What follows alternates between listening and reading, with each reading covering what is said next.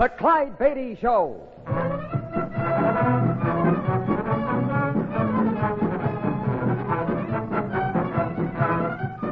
The world's greatest wild animal trainer, Clyde Beatty, with an exciting adventure from his brilliant career. The circus means thrills, excitement, snarling jungle beasts. The circus means fun for young folks and old. But under the big top, you see only a part of the story. The real drama comes behind the scenes, where 500 people live as one family, where Clyde Beatty constantly risks death in the most dangerous act on earth. This master of the big cats has journeyed to Africa and India, hunting down his beasts in their native jungle. All of this is part of the Clyde Beatty story. This story is one of Clyde's favorites. He calls it Beauty and the Beasts. Miss Harriet Evans was young, small, and blonde. Faithful to her European ancestry, she'd been studying for the ballet while earning her keep as a cabaret dancer. When depression hit the dancing field, she applied for a job with a circus that featured my wild animal act and was promptly hired. On her first day with the circus, the famous clown Red Baxter was showing her around the grounds. Now, Miss Evans, this is the wild animal section. Clyde Beatty's the boss here. Clyde Beatty? Is he that man who beats and whips those poor animals? The poor animals you refer to are treated better and live longer here than they do in the jungle. Well, I think it's just terrible to keep the poor things caged up. After you've been with us a while, you'll discover how mistaken you are. Oh, by the way, Clyde Beatty's the big shot on this show, so I wouldn't make a play for him. Don't worry. Why should I want to associate with an ogre like him? You may find you're mistaken about that, too, Miss Evans. Well, if I do, your Mr. Beatty will discover he can't push me around like he does those helpless beasts of his.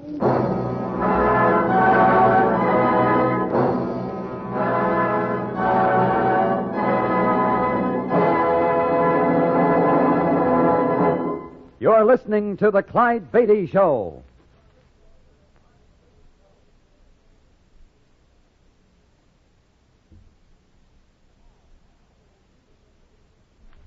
And now, back to Beauty and the Beasts, an exciting adventure from the life of that master of thrills, Clyde Beatty.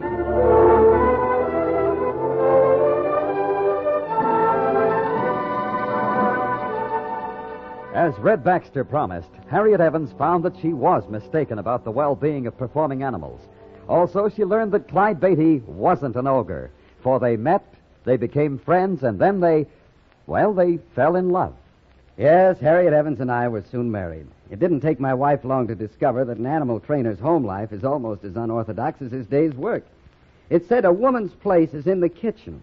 But when that kitchen contains a lion cub weighing over 100 pounds and still growing, well, I suppose I shouldn't have been surprised to find my lady not content to darn socks or whip up soufflés.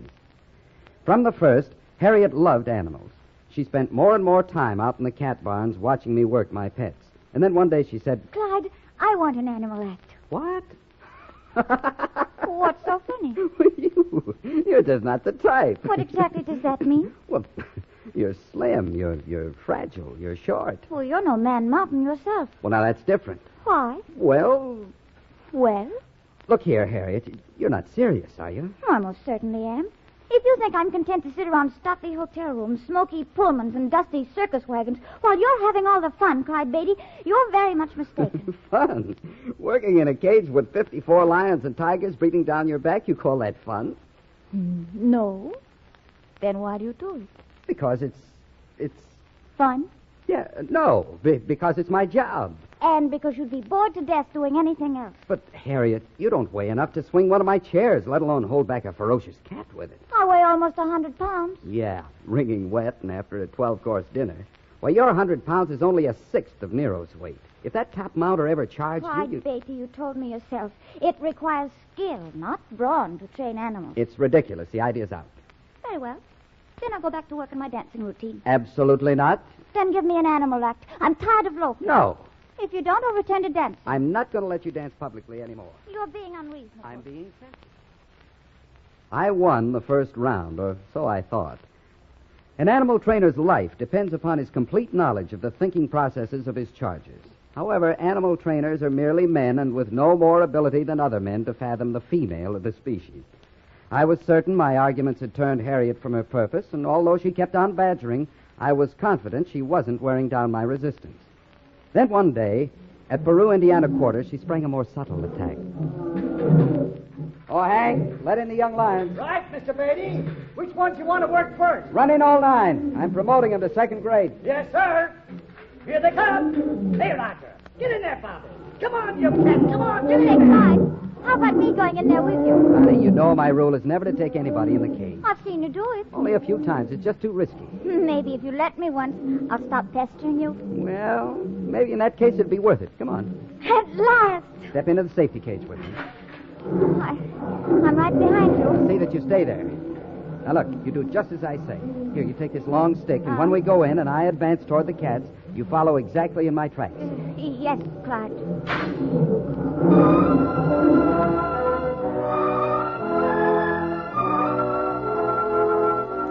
No matter how courageous you are, you're temporarily terror-stricken the first time in the big cage. It's impossible, standing safely outside, to realize how different it is actually facing the beasts. Outside, the cats pay no attention to you.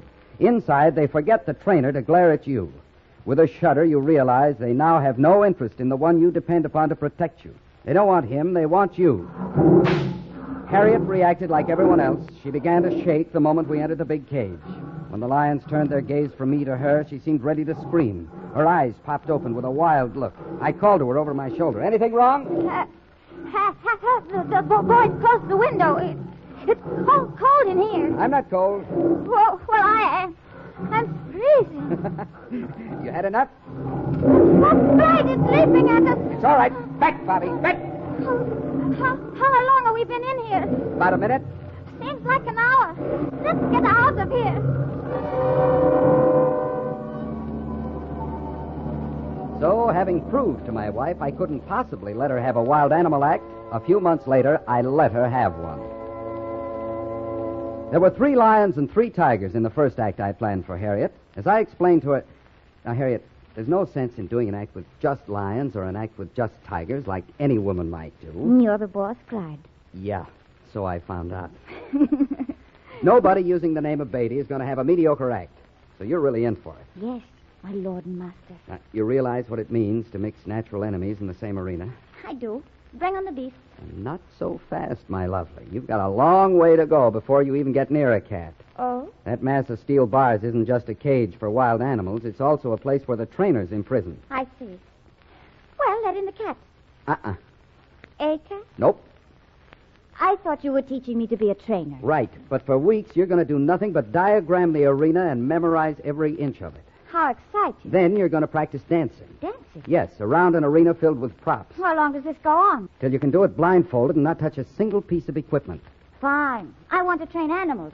You make me study architecture and ballet. Correct? Because someday in an arena filled with snarling lions and tigers, that's going to save your life.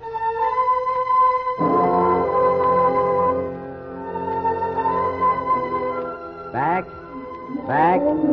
Slowly. Steady. No, don't glance over your shoulder. Now, step. Step. Step.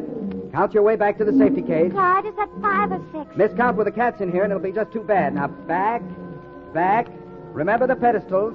Slow. Easy. Easy. Easy.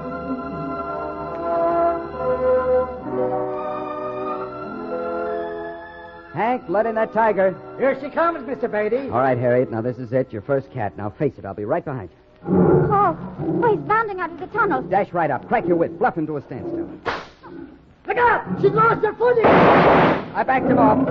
Quick, Harriet, on your feet. Oh, thanks. Clumsy of me to trip. There's no time for apologies. Go on. Cue him. Cue him. Up! Up! Tap the pedestal with a whip button. Clyde! Clyde, look! He's climbing up onto the pedestal. He's sitting there, just like a kitten. That's a wonder he didn't spot you for a fake the way you commanded him with that nervous soprano of yours. I did it! I did it! I made that tiger take...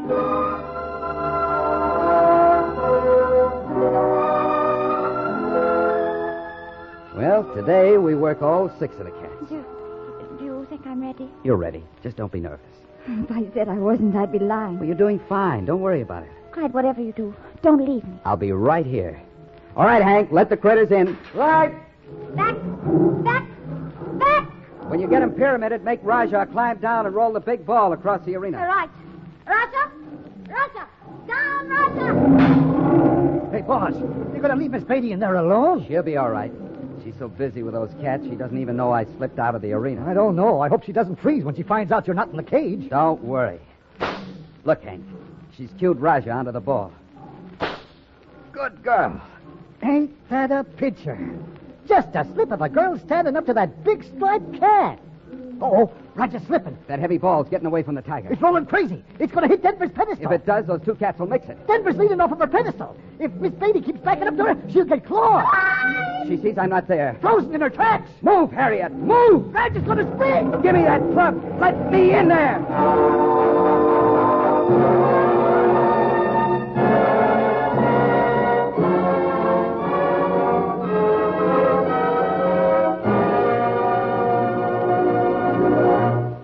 We'll bring you the thrilling second act of the Clyde Beatty Show in just a moment. But first, a word from our sponsor.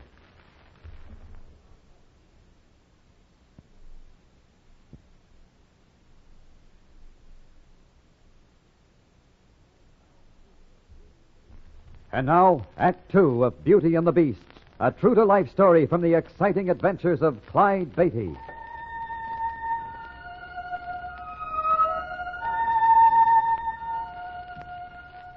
Harriet, Clyde Beatty's beautiful wife, finally prevailed upon him to give her an animal act. After months of arduous training, Clyde felt she was ready to face her charges alone. He slipped out of the cage, and when she discovered his absence, she froze. Seeing his wife trapped between charging animals, Clyde Beatty dashed into the big cage to save her. I grabbed a short club and dashed into the arena. Raja was rolling the ball toward Denver, and the lion was reaching far out to strike at the tiger. Harriet was between them. Just as the huge ball was about to run her down, she leaped to one side and the ball brushed past her. Raja sprang at Denver's throat. Harriet, move around that pedestal. Watch those lions behind you. They might gang up on Raja. Clyde! Clyde! Swing your club, Bobby's springing at you! There's a club for you, Bobby. And Denver, here's one for you. Caesar's jumped from his pen. He's between me and the safety cage. Use your gun. Blank him with it. That did it. It moved out of the way. All right, clear out, clear out.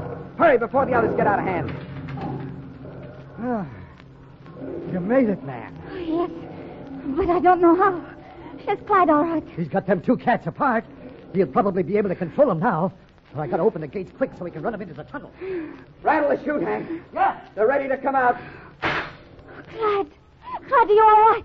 Yeah. Are you? I'm a little nervous. I'm not so calm myself. I guess I made a few mistakes. You made every one in the book.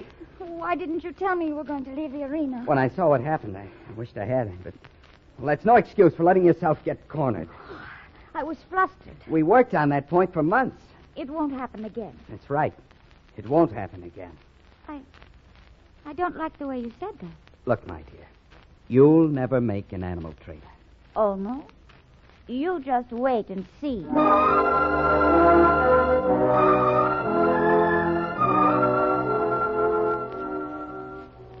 Harriet tried so desperately hard that, a few days later, she made her debut before an audience. I stood in the safety cage, ready if she got in trouble, and I was mighty proud. I'd been pretty tough with her, but she'd come along wonderfully. With her shoulder-length blonde hair, white costume, and boots, she gave my animal section some real beauty for a change. A long time later, having emerged from many crucial tussles with the cats, Harriet became an established trainer.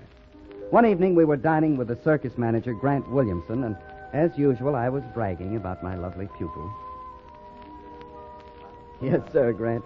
Harriet's the only student I ever had, and she's terrific. Well, maybe you better open a school, Clyde. Oh, no. I'll never have another pupil.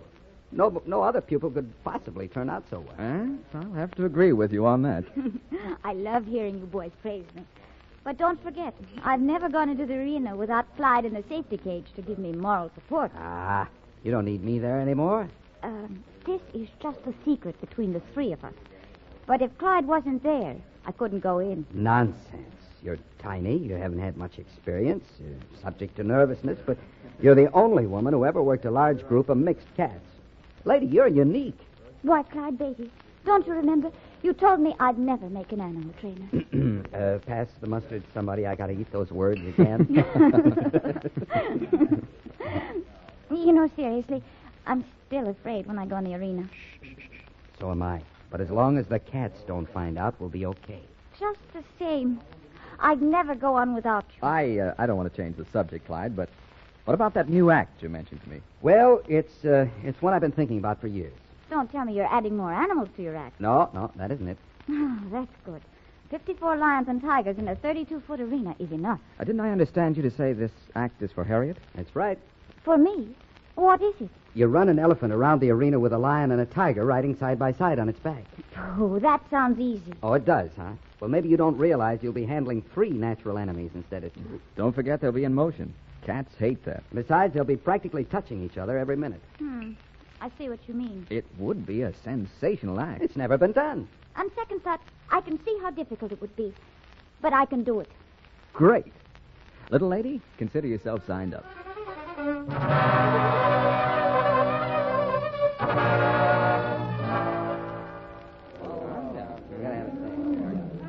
Clyde. I just got word from Milwaukee. The opening's a solid sellout. Well, that's fine. We'll be ready. Everything set for rehearsal? All set. But why all the reporters and newsreel men? I've never seen so many just for a rehearsal. Well, the publicity boys made a big pitch about Harriet's new act. They're anticipating a baptism of fire for her. Oh, I don't know about that. But she'll sure give 'em a show. I'm all ready, Clyde. Oh, hello, Gramps. You here to cheer or just counting the house? Now, if you aren't the loveliest sight I've ever seen in any circus arena, I'll eat the centerfold.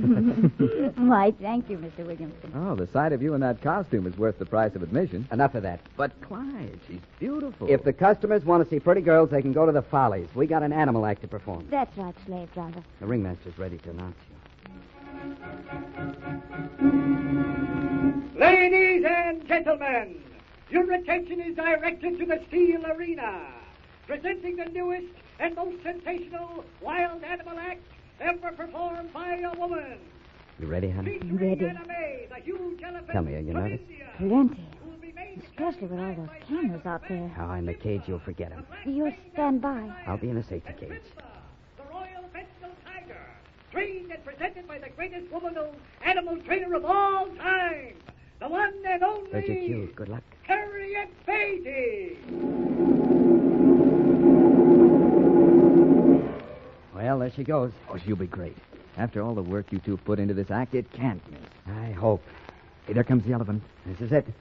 All right, Hank. Run the tiger in. Look at her out there.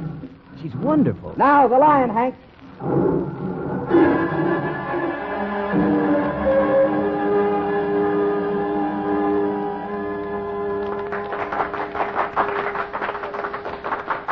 Harriet, you were wonderful.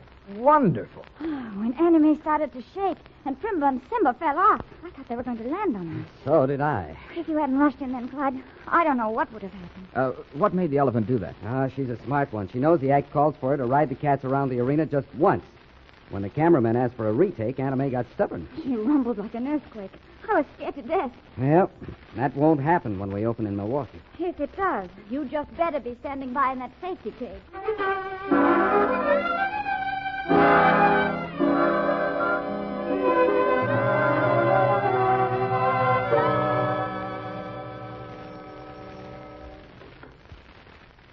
Hello? Mr. Williamson, please. Williamson speaking. Oh. Is this Harriet? Yes.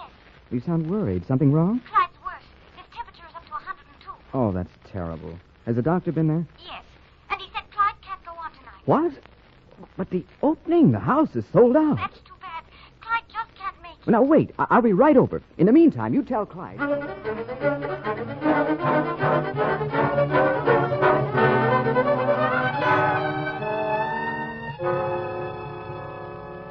Sorry, Grant. Looks like I fouled up the work. What do we do? What do we do? All those tickets sold, all that money, and... Give them their money back. Oh, there must be something less desperate than that. Oh, wait. I've got an idea. If your idea is what I think it is, I say no. This is an emergency, Clyde. I must do the act. And how? Now, look here. The show must go on and all that, you know. Look, you haven't worked those cats for a long time. They'd be tough to handle. And after doing the elephant act, you'd... No, I just won't allow it. I could do it, Clyde. I know I could. Well, who'd we put in the safety cage? Hank. Hank's a good cage boy, but he'd never go into the arena if you got in trouble. I won't get in trouble. Tough old Jerry will give you plenty of trouble. That shifty-eyed old thing. I'd just stare him down. Jerry's a dangerous cat. Then I'll take him out of the act. Now, don't be silly. You got to have a lion Jerry's size in there, or the act won't look good. Then you want me to leave him in? I didn't say that. Are you arguing for or against? I don't know. I don't know. This always happens to me. Every time I present a logical argument, I always get overruled. So, with a murderous Jerry in her cast, Harriet chose to undertake the Milwaukee opening without me in the safety cage. Later, I learned the performance had gone far from quietly. The elephant act went beautifully, but then came the mixed cats. At first, hard-boiled Jerry had kept his eyes riveted on Hank in the safety cage. Toward the end, though, Jerry's curiosity evaporated. He leaned over his pedestal and made a pass at Frankie just below him. Frankie, enraged, slapped hard at Jerry, missed, and sprang to the floor. He immediately reared up and invited Jerry down, and Jerry accepted the invitation. To the horror of the audience, Harriet found herself between the two enormous cats. The vast crowd gasped, then sat in hushed, expectant silence. Pivoting quickly toward Frankie, Harriet brought her whip down on the tiger's strike back. She whirled around to Jerry and stared into his shifting eyes. Unable to hold her gaze, he backed up a step. In that moment of reprieve, she glanced at Hank. He stood rooted to the ground in the safety cage. She realized there'd be no help from that quarter. That instant, Jerry sprang. One of his paws ticked Harriet's hand as he whooshed past her. Frankie met the lion's attack, and they locked in mortal combat as the crowd roared. Harriet fired a round of blanks and dashed into the blur of swinging claws. Finally, Hank unfroze enough to toss a long stick through the bars. Harriet caught it, and throwing her chair up to protect her face, she belabored the animals with such fury that the tiger was forced to drop his hold and back off. Then down, again and again came the stick on Jerry's skull. Closer and closer she came to him, and when he was inches away, Harriet fixed him with a level, unwavering look. Jerry, the shifty-eyed, couldn't take it. Roaring indignantly, he swung around, and dragging his tail, he shot out of the arena into the tunnel. The act was over, and Harriet got the biggest ovation ever given a woman in any arena.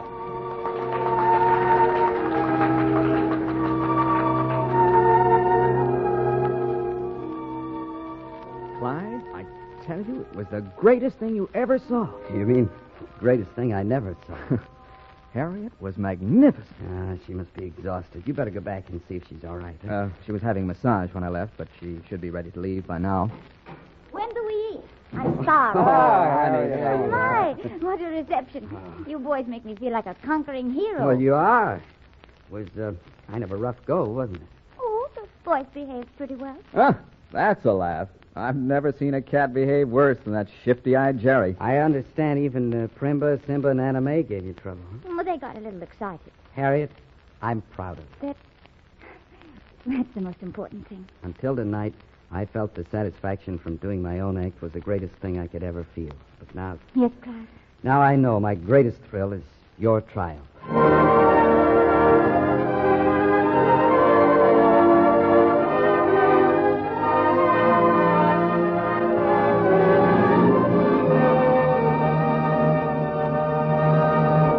Before we return with a preview of our next Clyde Beatty show, here is a message.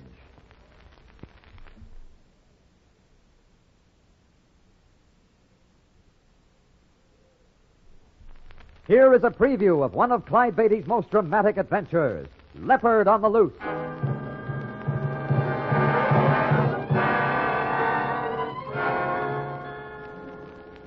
Looks like the captain was wrong last night about the weather. The storm didn't blow over. It's nasty out there. The ship's been pitching like this ever since I woke up. I don't like to see this. Let's get up on deck and see about my spotted beauty. He's a beautiful leopard, all right. But I wish he were in a stronger cage. Now watch yourself. This is slippery. Here, let me help you with that door. Now, come on. Let's go see if the cage is holding together. I hope the mate did a good job reinforcing it. Clyde, look. The cage lashings are broken. Come on. If that cage starts to slide... There it goes. Harriet, run for it. That leopard's loose. The leopard on the loose!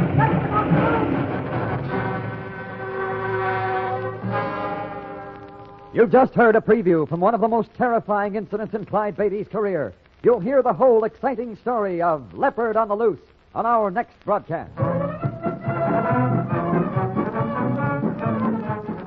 All stories are based upon incidents in the career of the world-famous Clyde Beatty and the Clyde Beatty Circus. The Clyde Beatty Show is produced by Shirley Thomas. Beauty and the Beast was written by Frank Hart Tossig. All names used were fictional, and any resemblance to persons living or dead is purely coincidental. This is a Commodore production.